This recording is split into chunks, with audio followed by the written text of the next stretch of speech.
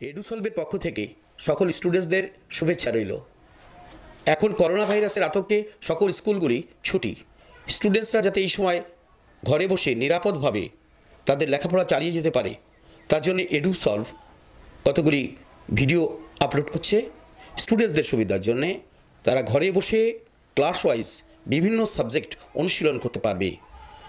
প্রতিদিন সকাল 6টা থেকে 9টা পর্যন্ত যদি এই আপলোড ভিডিওগুলি দেখে নিয়ে তারা অনুশীলন করতে পারে, আশা করি তারা সবাই উপকৃত হবে। এই অনলাইন সিস্টেম শুধু ছাত্রছাত্রীদের জন্যেই।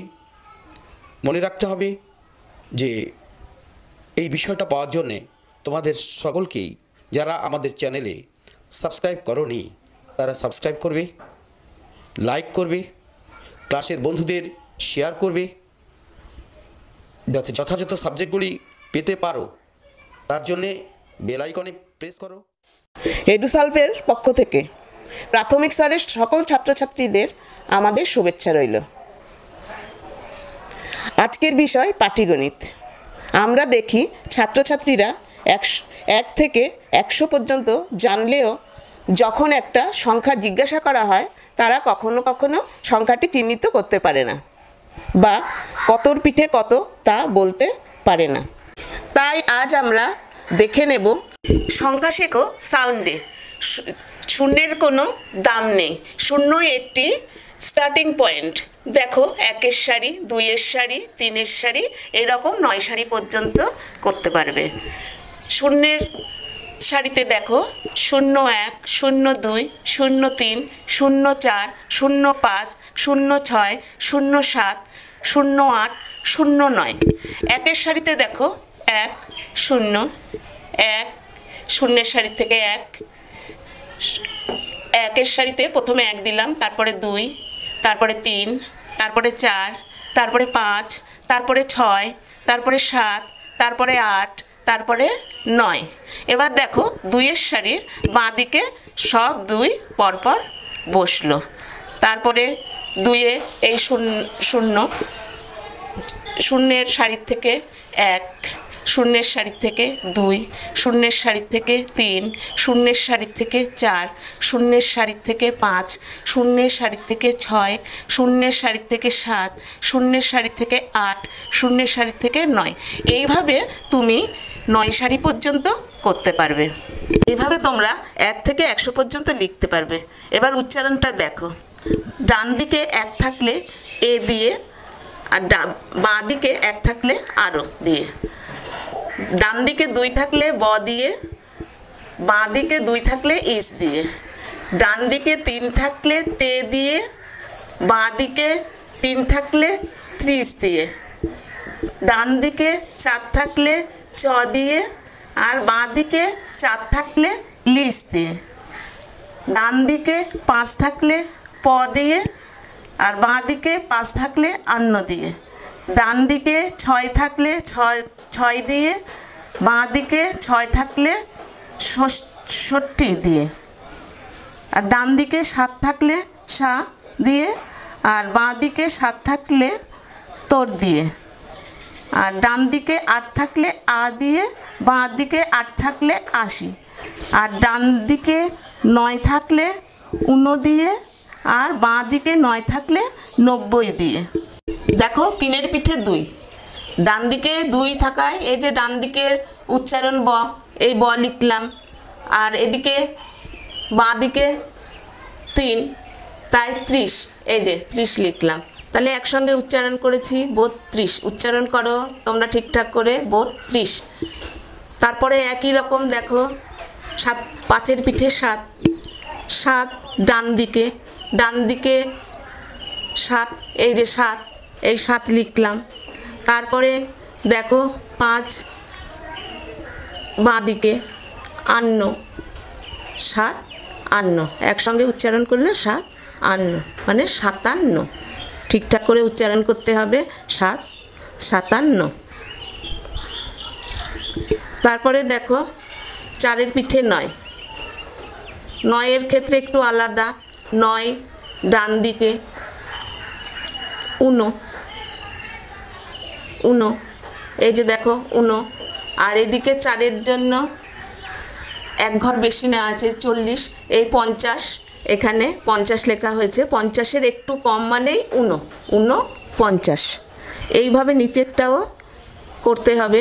7-এর পিঠে 9, 9 মানে 19, টান দিকে রয়েছে 19, আর এদিকে এই 80, 70-এর পরে এই 80, তাহলে এই 80টা লিখতে হবে 79। এইসব উচ্চারণের ব্যতিক্রম উচ্চারণ হচ্ছে 14, 16, 99। এবার শিখব জোড় এবং বিজোড় সংখ্যা। যেমন দেখো, কোনো সংখ্যার ডান দিকে 0, 2, 4, 6, 8 থাকলে যুগ্ম বা জোড় সংখ্যা হয়। আবার কোনো সংখ্যার ডান দিকে 1, 3, 5, 7, 9 থাকলে অযুগ্ম বা বিজোড় সংখ্যা হয়।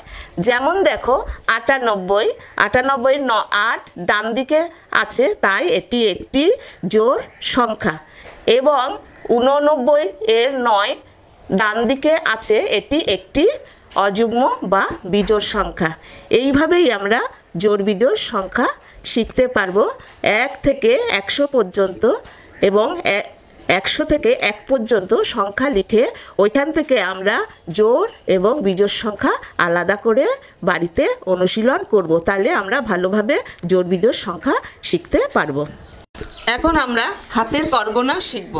যেমন দেখো, প্রথম আঙ্গুলে 1, 2, 3, 4 মানে এক একটা দাগে 1 বসালাম, দ্বিতীয় দাগটায় 2 বসালাম, তৃতীয় দাগে 3 বসালাম, আর মাথায় 4 বসালাম।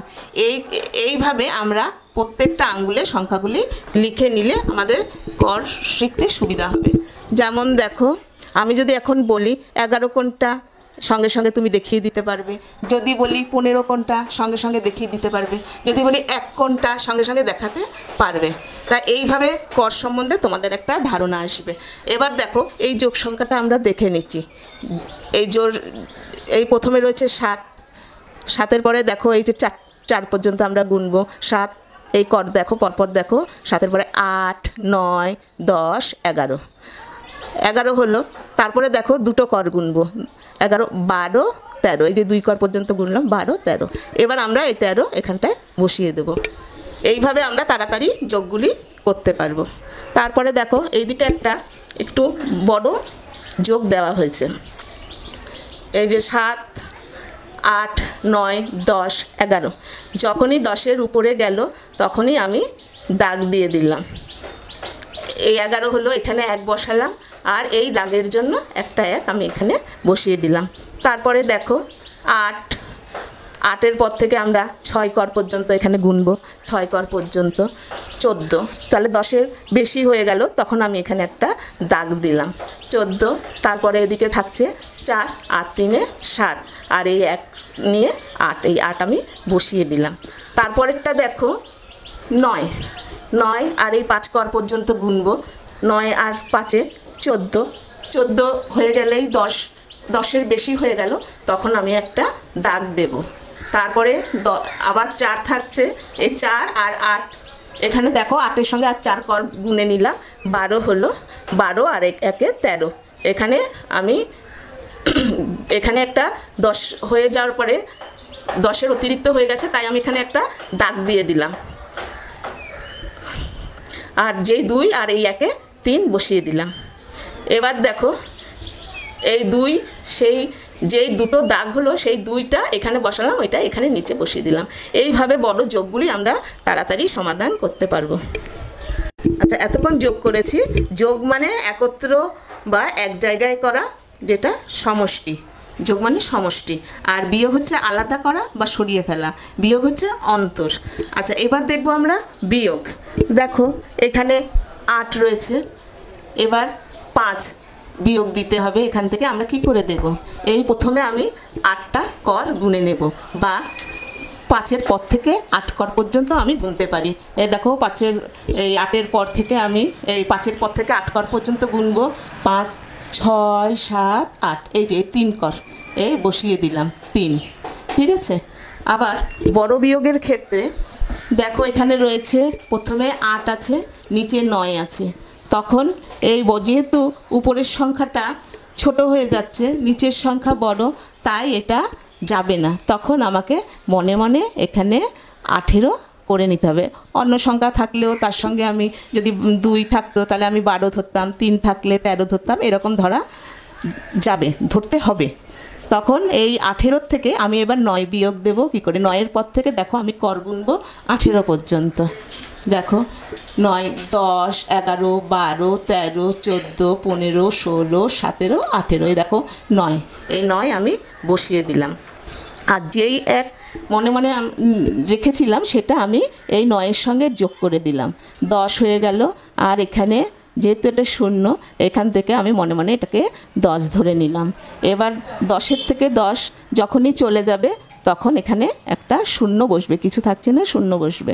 এবার দেখো পরেরটা, এখানে যে 1 এনেছিলাম মানে মনে মনে ধরেছিলাম, সেটা এই নিচের 8-এর সঙ্গে আমি যোগ করে ওটাকে 9 করে দিলাম। আবার দেখো উপরে 9 রয়েছে, নিচে 9, 9-এর থেকে 9 যখনই আমি বাদ দেব তখন হয়ে গেল 0। তারপরে আবার 7-এর থেকে যখন আমি 2 বাদ দেবো, এবার দেখো 2-এর পর থেকে আমি 7 পর্যন্ত গুনবো। 2, 3, 4, 5, 6, 7, এই যে 5 ঘর আমি এই 5 এখানটায় বসিয়ে দিলাম। এইভাবে সহজেই তুমি বিয়োগগুলি করতে পারবে করের মাধ্যমে। এই বিয়োগগুলি করা খুব সহজ হবে। বাড়িতে যেই বইতে অঙ্কগুলি আছে যোগ বিয়োগ, ওইগুলো দেখে করের মাধ্যমে অনুশীলন করবে, তাহলে দেখবে তাড়াতাড়ি যোগ বিয়োগ সহজেই তোমরা শিখে গেছো।